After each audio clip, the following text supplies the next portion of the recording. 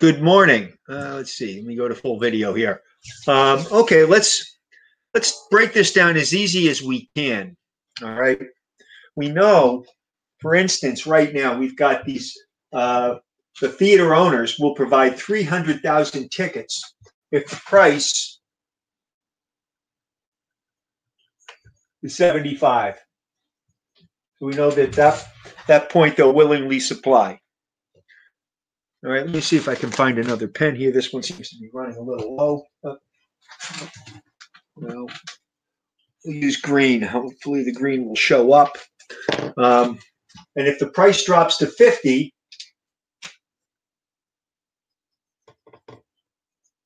they'll only provide 100,000. So if we connect the dots, that is what the supply curve looks like.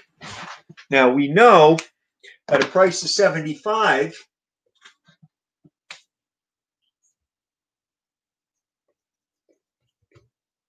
consumers will buy 150.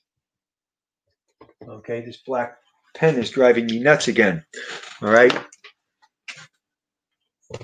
They'll buy 150, and if the price were to drop to 50, they get an additional 75,000 or 225,000. So we know here, all right, at this particular price, the quantity demanded is 150, and the quantity supplied is 300. There's a surplus, okay? There are a lot of empty seats, okay? And at a price of 75, or I'm sorry, at a price of 50, the quantity demanded is 225. This becomes our demand curve. All right. The quantity supplied is 100. There's a shortage. There's 125 people outside the theater clamoring to get in, and they can't because there just aren't any seats. Okay. So this is our demand curve. This is our supply curve. Now we're looking for the slopes, right?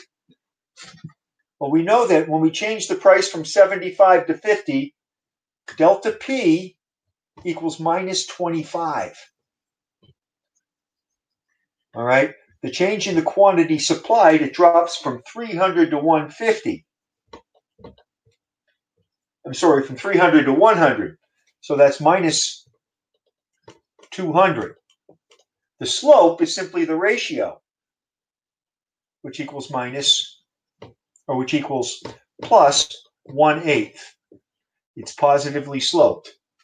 Every dollar increase in the price will increase the number of seats by 8. Okay, now we can do the same thing with demand. Okay, I'm just going to erase this piece here, get rid of this. Delta QD is plus 75.